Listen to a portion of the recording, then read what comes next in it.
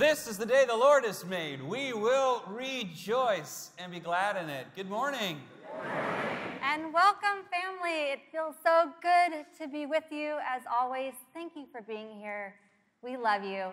You know, to be human is to have problems, and it is so easy to let our problems just consume our lives. And Emerson has a quote that says, "Don't be pushed by your problems, be led by your dreams." And we hope you leave here today not pushed by the problems in your life, but led by the dreams that God has put on your heart. Turn around and shake the hand of the person next to you and say, "God loves you, and so do I."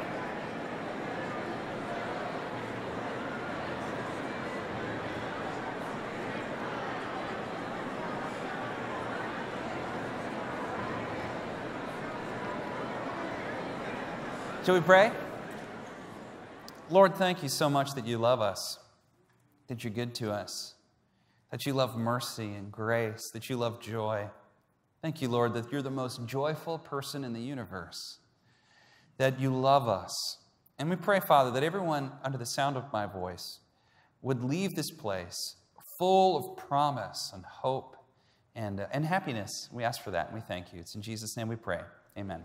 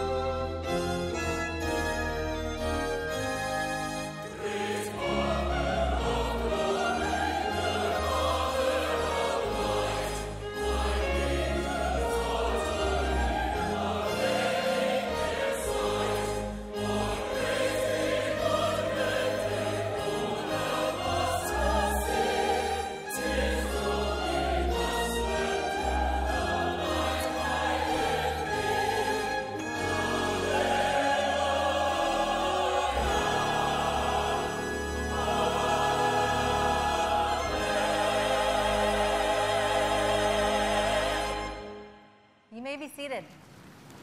In preparation for Bobby's message, the words of our Lord found in Matthew 14:25. Shortly before dawn, Jesus went out to them, walking on the lake.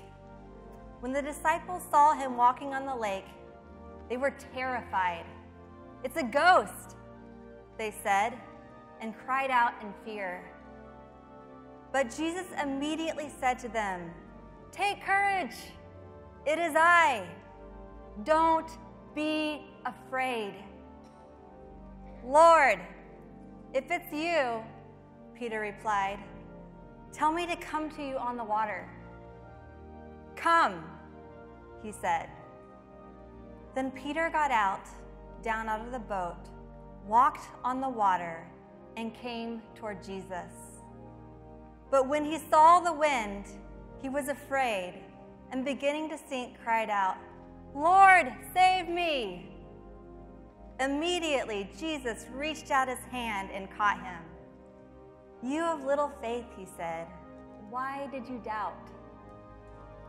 And when they climbed into the boat, the wind died down. Then those who were in the boat worshipped him, saying, "Truly, you are the Son of God." Church family, we are stepping out in trust and courage toward that which God has called us to do. Amen.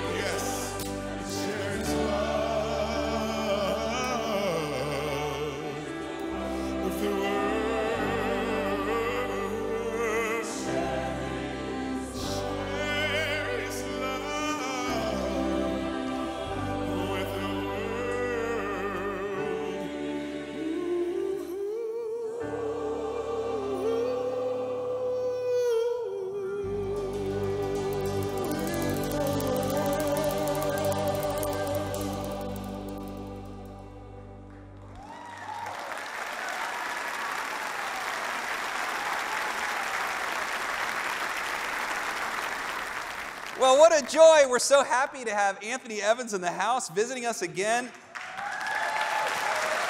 Awesome. Anthony Evans is an immensely talented singer and worship leader, and he's found success both in Hollywood and the church, and he's really letting his faith lead him. So, Anthony, hi, so glad you're here, and thank you for being here to lead us in worship. Just wanted to catch everybody up on some of the things that have been happening. Recently, you just played Beast in Beauty and the Beast. Yes, it was a compliment to play it, but then I was like, wait, a beast? But, it worked out well, nicely. You become a handsome prince at the end. Yeah, exactly. And so you have this new single that just came out, Something Better. Tell us a little bit about that. I love to just write honestly. Hollywood has made me have to reevaluate how I present my faith to people, because you can't just necessarily meet them and say, believe what I believe, Yeah, so I had to approach it through authenticity, vulnerability, transparency, and one of the ways I do that is by telling the story in the song, basically, of how God has in some cases, ripped things out of my life, and it's hurt, but it has always been to replace it with something better, because he's going to do what he promised, which is finish and complete what he started in all of us. Amen. Amen. I love how much of a worship leader you are. It comes through even when you're performing, you can see that God is really just in your heart in everything you do. I think it's so admirable, Anthony, and just so grateful. And also, you have this book that comes out, Unexpected Places. It comes out in August. Yes. Tell me a little about your book. It's about what you've been talking about, which is I grew up in the preacher's kid, Bible Belt kind of scenario, and it was a very unexpected place for me to find out more about God and learn deeper lessons in the heart of Hollywood. And so it's basically, the book is about how God rarely takes us from point A to point B in a straight line. It's normally zigzags, and we have to learn how to appreciate those unexpected places and grab what he's trying to teach us in those moments. Isn't that great? Yeah. Anthony Evans, so glad to have you here. God bless you. Love you so much. Thank you so much. Is everybody glad to be here this morning? Yeah? I said you're glad to be here this morning. All right. I am thankful for the privilege to be here with you, and I encourage you at home and you here in the room. Let's worship together, all right? This song's really easy. If you don't know it, in a minute and a half in, you will know it, and I want you to sing it with me. Deal? All right, all right. God, we are thankful for you today. We worship you with all that we are. We have come here so that your name would be made great. We ask that you would do what you do best, which is take a message, divide it up a few thousand different ways, and speak to us individually. We thank you for your promises to us and how you never break them. We love you with all that we are, and we worship you this morning. In your precious and your holy name we pray. Amen. Your love is devoted like a ring of solid gold, like a vow that's been tested, and like a covenant of old. Your love is enduring through the winter rain and beyond the horizon, with mercy for today. Faithful you have been, and faithful you will be. You pledged yourself to me. That's why I sing. Your praise will ever be on my lips, ever be on my lips. Your praise will ever be on my lips, ever be on my lips. Your praise will ever be on my lips, ever be on my lips. Your praise will ever be on my lips, ever be on my lips. Oh, forever, your praise will be on my lips. You father the orphan. Come on, try it with me. Here we go. You father the orphan. Your kindness makes us whole. You shoulder our weakness, and your strength becomes our own. Now you're making me like you, clothing me in white, bringing beauty from ashes.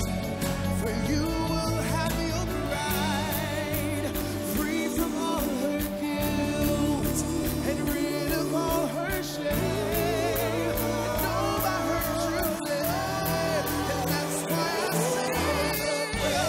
Will ever be on my lips, ever be on my lips. Your praise will ever be on my lips, ever be on you got it now. Come on. Your praise will ever be on my lips, ever be on my lips. Your praise will ever be on my lips, ever be on my lips. You will be praised. You will be praised. With angels and saints, we sing worthy are you, Lord. You will be praised. You will be praised. With angels and saints, we sing worthy are you, Lord.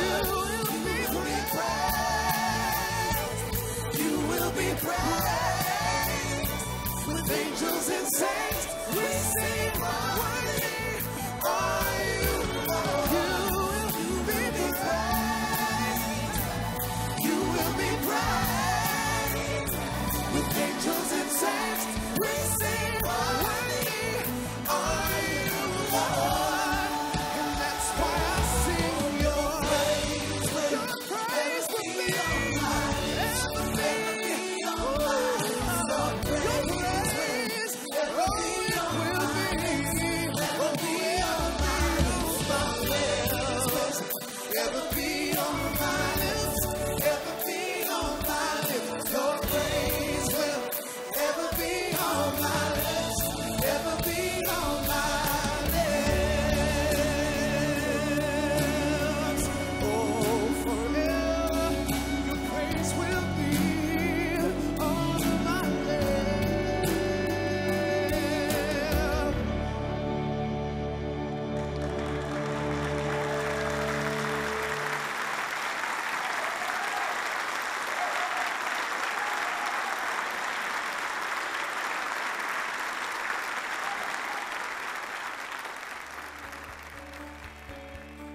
Hannah and I are so happy you've joined us in worship today. We hope that you have found incredible hope and inspiration in this program. We're in a message series based on my new book, You Are Beloved, Living in the Freedom of God's Grace, Mercy, and Love. Based on the Creed of the Beloved, this book is my desire to share how my life was radically changed when I began reciting this creed on a daily basis. Every week we say this creed. I'm not what I do. I'm not what I have. I'm not what people say about me. I am the beloved of God. It's who I am. No one can take it from me. I don't have to worry. I don't have to hurry. I can trust my friend Jesus and share his love with the world. By resting in God's boundless and unconditional love, you too can fully experience the blessings God intends for us. When we embrace our position as beloved children of God, we will experience our true identity, allowing us to be courageous, to take risks, and to follow God's call on our lives.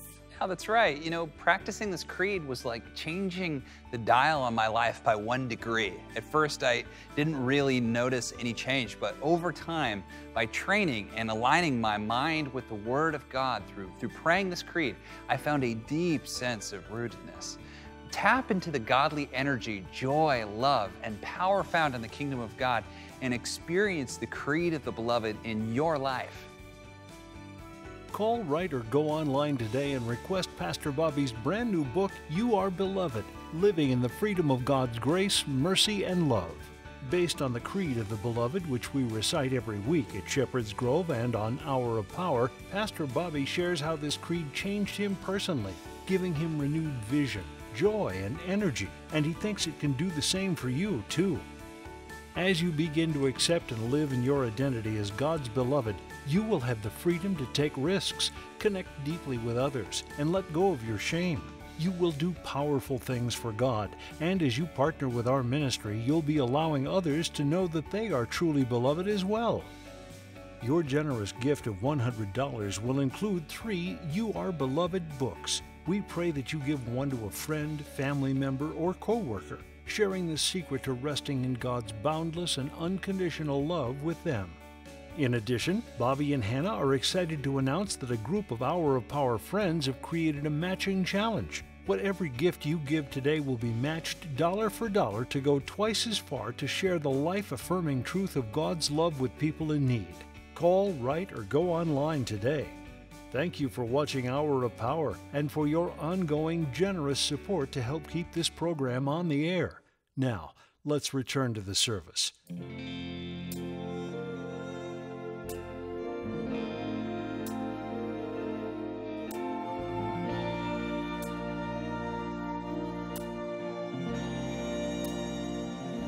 I wish by golly I could spread my wings and fly and help this always grounded soul be free for just a little while, to be like eagles when they glide across the wind and taste the sweetest taste of freedom for my soul.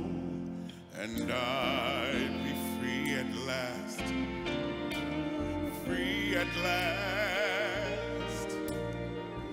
Thank God Almighty, I'd be free at last, to let my feelings lie where harm cannot come by, and hurt this always hurting soul that needs to rest a while. I wish my godly eye could spread my wings and fly and taste the sweetest taste of freedom for my soul, and I'll be free at last. Free at last. Thank God Almighty, I'd be free at last. Free at last. I'd be free at last. Thank God Almighty, I'd be free at last. Oh, I'd be free at last. Oh, I'd be free at last. Thank God Almighty, I'd be free at last. Oh, free at last. I'd be free at last. Thank God Almighty, I'd be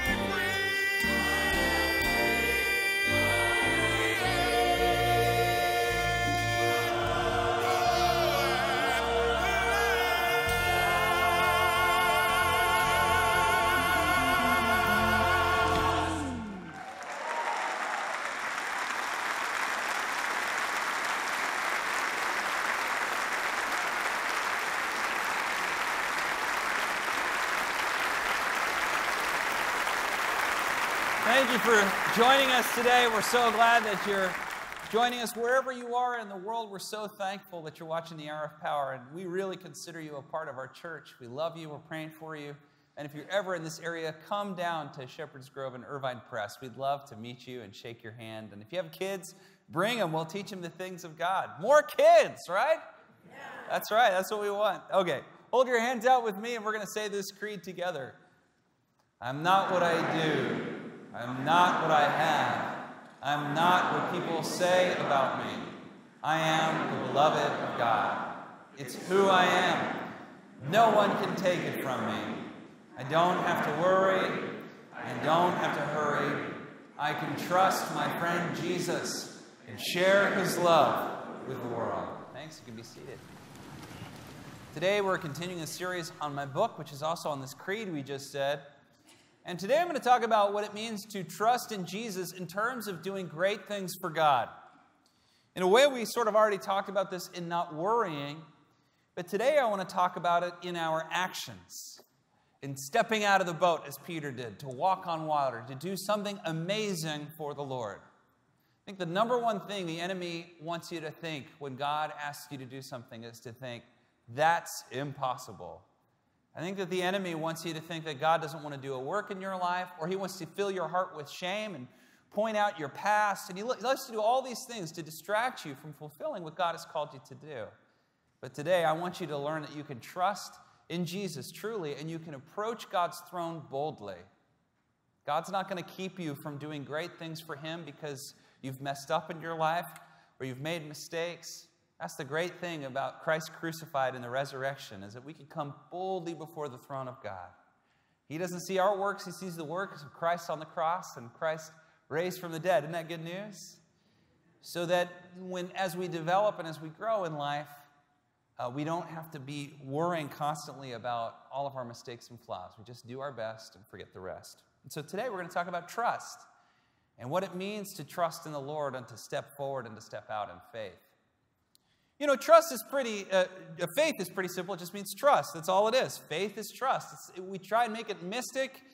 It's really all it is. It means trusting that the Lord is good and that he's going to do what he said he would do. It reminds me a lot of flying on an airplane. So any of you afraid of flying just a little bit? Okay, a couple. I'm going to make fun of you now. Look, we all get the jitters sometimes when we fly because we're on a giant multi-ton, thing made of metal flying through the sky at hundreds of miles an hour, and we're not in control. We just have to go along for the ride. So I grant you that flying is scary. But being afraid of flying isn't rational. Your chances of getting in an airplane crash are 1 out of 11 million. That is very low. All the math people are like, yeah, you're never, if you die in a plane crash, friend, it is your time to go. It is your time. That is how rare it is. You are more likely to be struck by lightning twice than to get in a plane crash once. You're more likely to die in a car accident 11,000 times before you get in a plane crash once. Right? So the list goes on and on. In fact, there's one study that makes the claim that you are safer in a plane in flight than you are sitting on your couch in your living room. So it is incredibly safe to be on a plane. But you don't care. 100%. Once the engines start revving and that thing starts taking off and it's going hundreds of miles an hour and it starts shaking and there's trembling and you're wondering, why isn't anybody freaking out? This is scary. It doesn't matter. All the math goes out the window. And yet you still got on the plane.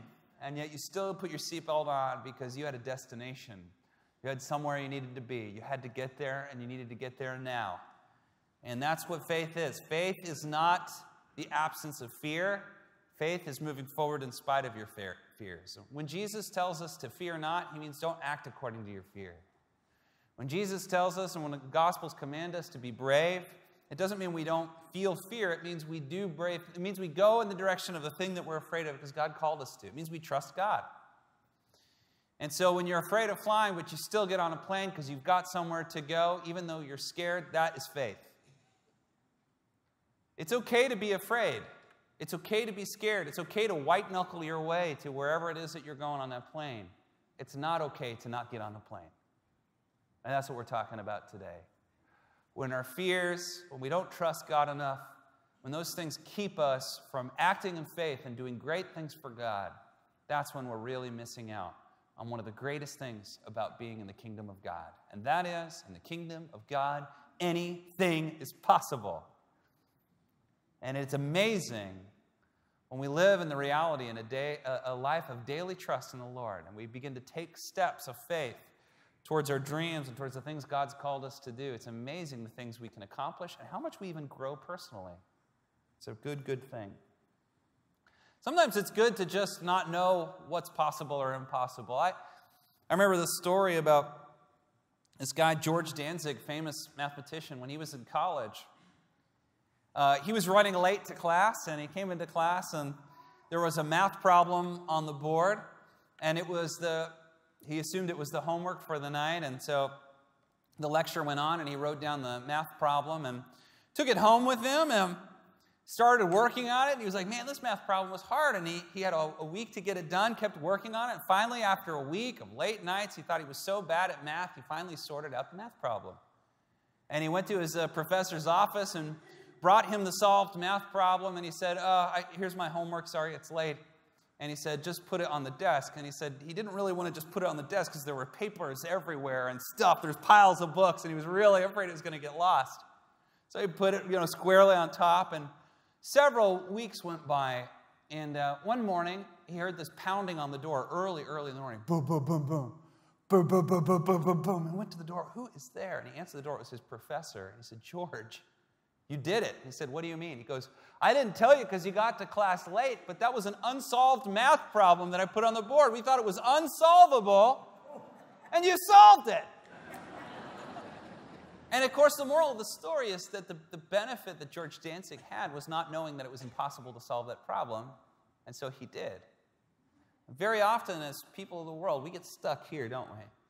We think it's impossible, we can't do it. God's never done it before in my life. I've never done anything like that. It's impossible. It's too hard. I can't imagine getting there. Friend, let me just tell you, you don't have to solve the whole thing and figure it all out before you start a journey with the Lord. Just take the first step. Just do the first thing. Just pull out your pencil and start working on that problem. Just take a step and get out of the boat. You can trust in the Lord. And maybe you're here today and God's wanting to do something in your life. You feel God calling you to do something. And maybe this message is for you, that today you need to step out in faith and trust. You might fail a couple of times, but that's okay. Failing is a part of the process. You might have setbacks. You might experience some pain or loneliness. You might even get some rejection from people who don't want you to do whatever it is you're supposed to do. But if it's the Lord calling you to do it, it's the best thing to do, friend. Listen to the voice of the Holy Spirit and go where He's calling you to go. You can trust in Him. Did you know everything that God is doing in your life is for your benefit? Everything I do in my kids' lives, even when I put them in timeout, it's for their benefit. And everything that God is doing in your life will benefit you in the long run. Anything that God is doing in your life is the best thing that can happen to you. And if you were to watch the whole scene play out, you too would agree that was the best thing that could have ever happened to me. And so, friends, I want to tell you that what God is doing in your life is good. We say that Jesus is perfect theology. If you want a perfect description of what God is like, look at Jesus. Look at how He acted and how He preached and how He ministered to people and how He loved people. If you want to know what God is like, look at Jesus. Jesus shows us what the Father is like. You look at John chapter 9, for example, the blind man, when they say, Rabbi, who sinned, this man or his parents, that he should be born blind? Jesus says, neither. He was born blind so that the glory of God could be revealed in his life. And it was when Jesus healed him. Jesus does not go around making people sick to teach them a lesson. He goes around healing people, loving people, guiding people, encouraging people. And yes, He speaks truth to power, but He still doesn't harm the people that He's talking to. So Jesus, who shows us what God is like, He doesn't go around harming people. But there are times He disappoints people. There are times where He allows people to struggle on their own, yeah. But in the end, He does it for their benefit. We're going to see that in a minute here. But I want you to know that you could trust Jesus. It's not going to let you sink. Maybe you're going through something right now and you're like, I don't know how I'm going to get through this. He's not going to let you sink. He's going to get you through it. Just trust that whatever stress you're going through, challenges you're going through, keep your faith alive, and God's going to turn it around for your benefit. He's going to work it for your favor. Just keep your eyes fixed on Him, and good will come in Jesus' name. So today, the scripture we're going to read is the famous story of Peter getting out of the boat and walking on water towards Jesus. But before we get there, I want you to understand some context. First of all, Peter was a disciple of Jesus, and that is a big, big deal, because in Jesus' day, when a rabbi called a young man to be a disciple, he was literally trying to create a clone. There was a system in place in which those who were called to be disciples of the rabbi would literally mimic everything the rabbi did. So if you were in those days and you'd see a rabbi walking along and you'd see teenage boys and men in their 20s walking behind him, they would literally walk in the same footprints that the rabbi was walking in. If the rabbi was left-handed, they would learn how to write left-handed because they too wanted to be like the rabbi. They would tell all of his same jokes. They would dress like him. They would try and look like him. And this is not just fawning over a personality. This is what they're supposed to do. They're supposed to become disciplined in the way that they act, look, preach, think, everything like the rabbi. And this is the understanding when a rabbi calls a disciple to be like them. In other words, the calling to be a disciple is the calling to do certain things, much more than it is to not do things. When Jesus calls His disciples, they have an understanding that whatever Jesus does, we should do. And listen, the word is should, not can. It's not only that you can do what Christ did, it's that you should do what Christ did. That's why in John chapter 14, Jesus says to His disciples, anyone who believes in me will do the works I have been doing, and they will do even greater things. Everyone say greater things. Even greater things than these, because I'm going to my Father. What does He mean by that? He needs us, because He's going to His Father. He needs us to do Jesus' kind of great things to reveal the Father to a fallen, hopeless world. He needs you. It's not that you can do great things, it's that you should do great things. It's that you're supposed to be a clone of the rabbi. And you're supposed to do what Jesus did. And this is why in Luke 9 and 10, for example, Jesus sends out His disciples to go perform miracles. And they do. Okay, all this set up. So the disciples this whole time have been doing things that Jesus did. And every time they're amazed. that the Lord does a work through them in the same way he does it through his son Jesus. So, in this story, Jesus' cousin and perhaps best friend, John the Baptist, has died, and he's really grieving and hurting. So he gets on a boat, and he's a mega celebrity now, right? He's a prophet. People are saying everybody who has a problem is trying to get him to solve it. And all you introverts out there are going to empathize with Jesus here. He just gets on a boat, and he sails to a lonely place, says, to just get away from the crowds. And he gets a few moments to himself, and then finally news gets out that Jesus is in this weird, secluded place on this beach. And so mobs start coming. The Bible actually says it's 5,000 men, not counting women and children. So a literal amphitheater of people come to Jesus, and all of them have needs. And Jesus is just trying to grieve the loss of John the Baptist and spend some time with the Father. But in his compassion and mercy, he just begins to heal people. And it starts to get dark outside, and his disciples say, all these people are hungry, what are we going to do? And so then the miracle of the feeding of the 5,000 happens. And now everyone is losing their mind because this incredible thing has happened. And so in the chaos, Jesus tells his disciples, get back on the boat, go to the other side, and I'm going to go up in this hill and spend some time with the Lord. The crowd disperses. Could be because it was raining. We don't know, but we know that it starts to rain probably. There's big howling winds. And Jesus is just sitting up on the mountain in the middle of just like bad weather, just like I picture like just so calm and serene and peaceful and focusing on the Lord. And the disciples are on a boat losing their minds. The waves are howling, the wind is blowing, they're trying to get to the coast, trying to get back to shore to safety, and they can't. They keep paddling towards the shore, and it says the wind just keeps pushing them away from the shore. The sun is setting, it's now getting dark, and they still can't get to shore. It's now midnight, and they still can't get to shore, and they're really scared. And now it's 2, 3, 4 in the morning. The Bible says by the 4th watch of the night, which is between 3 a.m. and 6 a.m., they're still out there in the middle of a storm, freaking out, trying to get to the shore, and Jesus is just up on the hill watching them. Why? It says, immediately Jesus made the disciples, so I already said this, but I'm going to read it again. Go on ahead of him to the other side while he dismissed the crowd. And after he dismissed them, he went up on the mountainside himself to pray. And later that night, he was there alone, and the boat was already a considerable distance from the land, buffeted by the waves because the wind was against it. Something else about them being out on the water, by the way, is that in a Jewish worldview, water was the thing that divided. It's kind of like they believed the universe was like a sandwich, where heaven was above and Sheol, which was like their version of hell, not fire and brimstone, but it's the land of the dead, that was below them. And the thing that parted it was water. So you had the water above, the clouds and stuff, parted heaven and earth. And then the water below parted hell and earth. So large bodies of water like the sea and big lakes, those were scary to first century Middle Eastern people because they believed if you went deep enough, you would sort of fall through into Sheol, into hell. So when the water starts churning and the waves start breaking, it's like something is happening under them.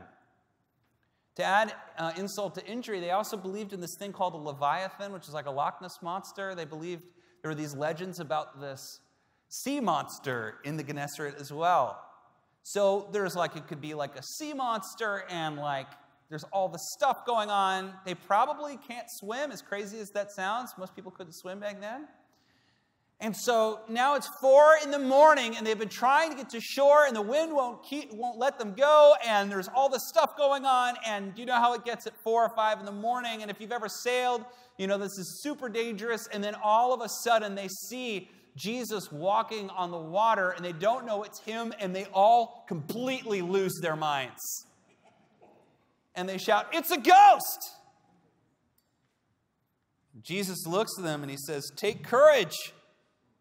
It is I. Don't be afraid." You know, it's amazing to me because the minute they know it's Jesus, I wonder what they feel in their heart and in their mind. Why did he leave them out there for so long?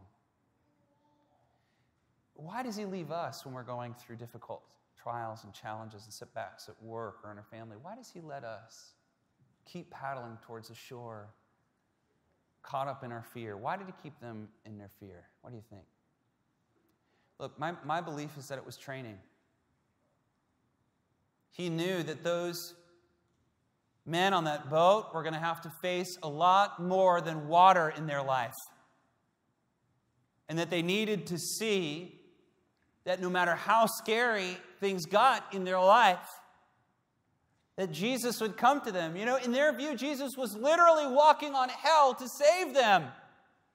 The belief was that struggle, that stress, that challenge, because Christ was with them, would only make them tougher, stronger, smarter, and less afraid.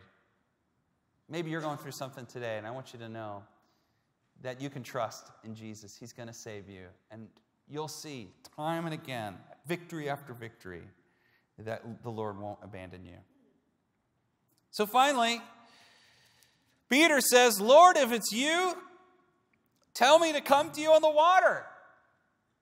Come, he said. Then Peter got down out of the boat and walked on water and came towards Jesus. But when he saw the wind, he was afraid and beginning to sink, cried out, Lord, save me. Immediately, Jesus reached out his hand and caught him. You of little faith, why did you doubt? And they climbed into the boat.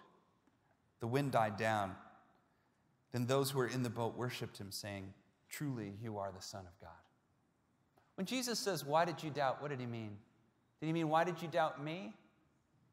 I believe that in the rabbinic system, when Jesus was saying, why did you doubt? He was saying, why did you doubt you could do what I could do? And the answer is because he looked to the things he was afraid of rather than looking to the Lord. Don't be afraid. No matter how much fear you have in your life, walking in faith with the Lord is like what Peter did here. You think Peter was not afraid? Peter was still freaking out, I think, when he walked on the water. I think Peter had all sorts of emotions going on in his body and in his mind, and he was scared of the water, and he didn't know if there was some demon dragon Loch Ness monster under his boat. He didn't know. But all he knew was Jesus was on the water, and if he could walk to him, he would be okay. And so he does. And that's what living a life of faith, living a life of possibility, of power, of doing things for God is like. It's not about not feeling emotions. It's not about not feeling fear. It's about taking just one simple step out of the boat, even though you're scared. Is anyone here scared today? You don't have to be afraid. You can step out on the water, and even if you sink, he'll save you. Isn't that good news? That's good news. We can smile today, understanding that even when we sink, even when Peter sank, that was a lesson for him that helped him grow. It helped him learn. We're so afraid of failure. But why?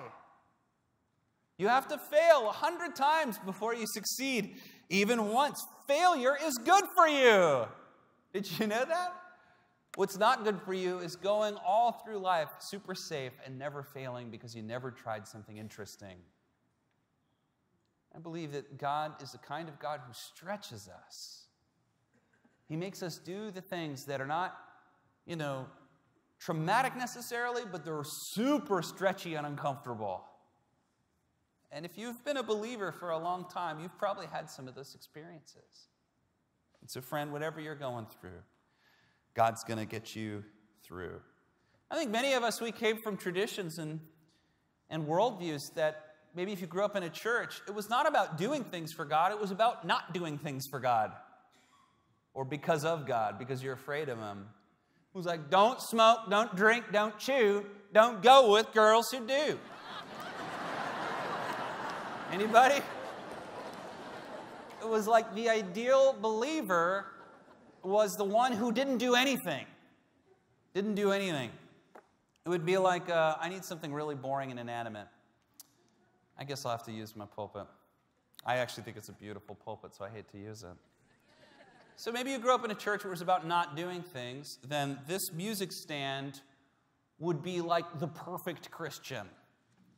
Not smoking, not drinking, definitely not overeating, not jealous, not angry, right? And look at that. He's at church. Perfect Christian. Perfect Christian. And I remember when I was first saved, I was attending churches where all the sermons were about what you don't do. And there was no explanation as to why you wouldn't do them. The reason you don't do them is because you're not supposed to. And when you're a teenager, in fact, if you have a big heart, I think all of us have big hearts, right? Being told not to do something and not knowing why doesn't help. It just makes you want to do it more, kind of. And the reason God tells us to do some of the things we're not supposed to do is so that we can do the things we're supposed to do. And you look at what Jesus teaches. He's telling people to do things, to live a life of miracles, power, love, passion. And that's a good thing, and that's what God's calling us to do. So don't be afraid of failing. Failing's a part of winning. Don't be afraid of stress. You know, stress is good for you. If you read like magazines and stuff, they might say, oh, stress is bad for you. But actually, clinical psychology, there's a lot of significant evidence that shows that not enough stress is one of the leading causes of depression and anxiety in the world. You're like, Bobby, I got plenty of stress in my life. Look, there's a type of stress called eustress, and it's the kind of stress that you get when you're doing new things. So very often when we stay in the same sort of cycle of this thing in and out every single day, that actually can create, that safety can create a sense of depression or even anxiety in people. But there's a eustress, EU, that's a Greek word for good stress.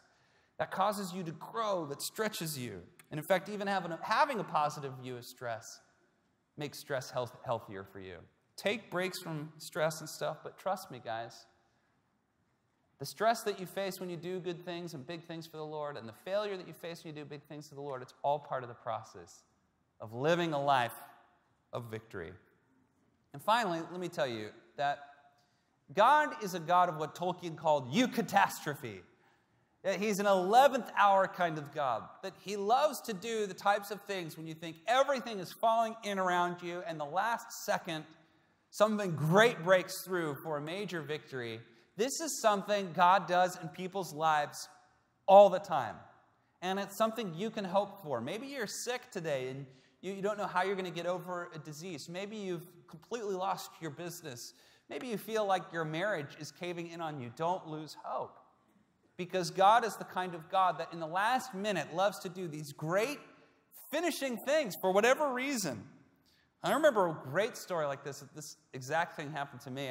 I wanted to go on a missionary trip to Russia for the summer to go to a camp with orphans. And I was 17. I was graduating high school. And the cost of going on the trip was $3,700. Now, for most 17-year-olds, $3,700, you might as well just say $1 bazillion. You might just make up some number, because it's all truly sounded impossible. To make it worse, I only had like 3 weeks to get the money.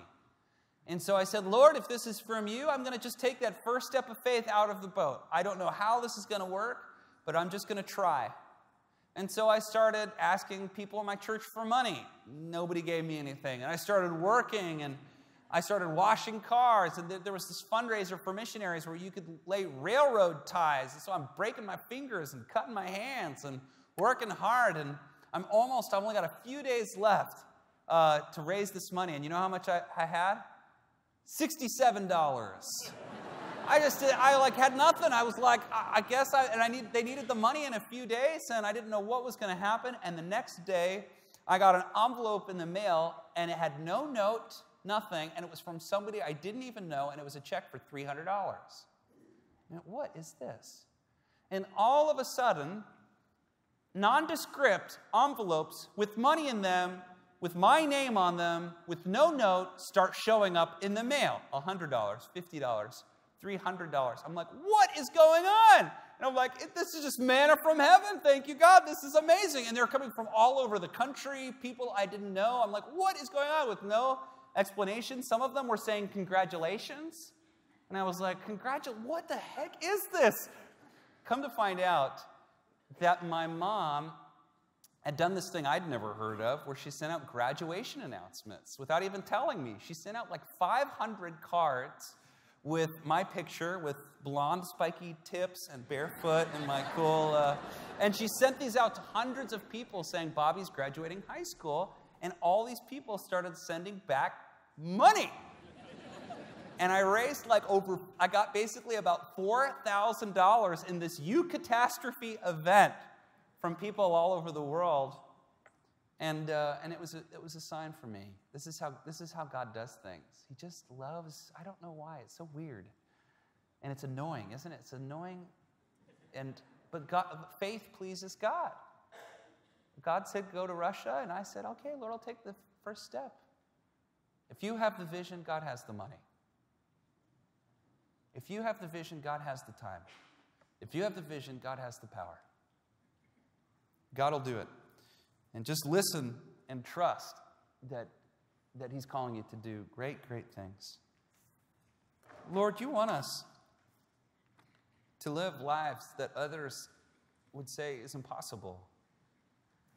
Not for our glory, but for yours, Lord.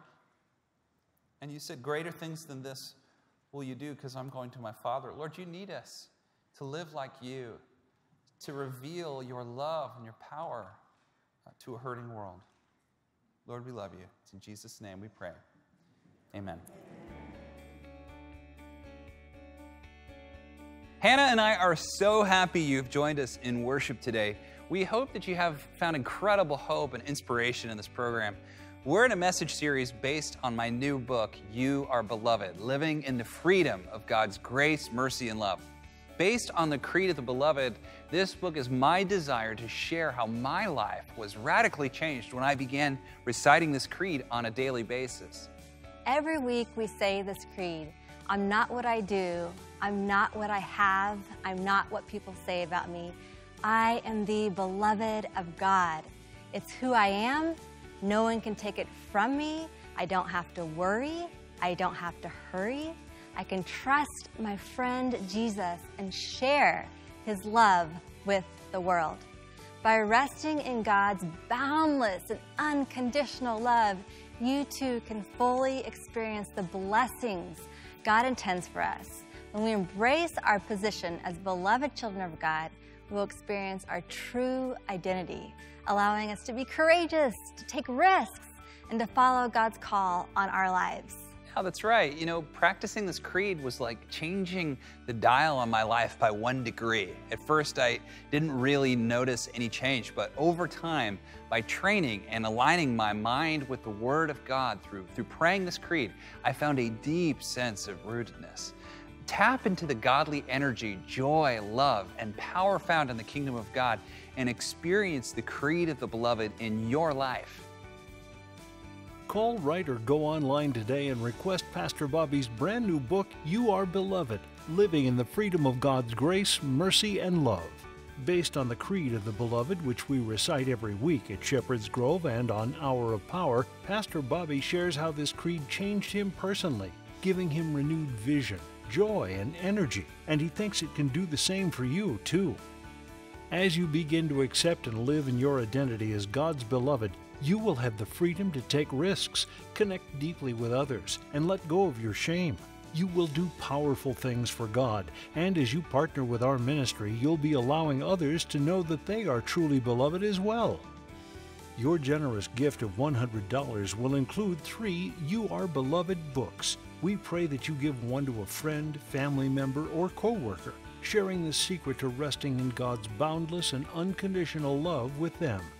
In addition, Bobby and Hannah are excited to announce that a group of Hour of Power friends have created a matching challenge. Whatever gift you give today will be matched dollar for dollar to go twice as far to share the life-affirming truth of God's love with people in need.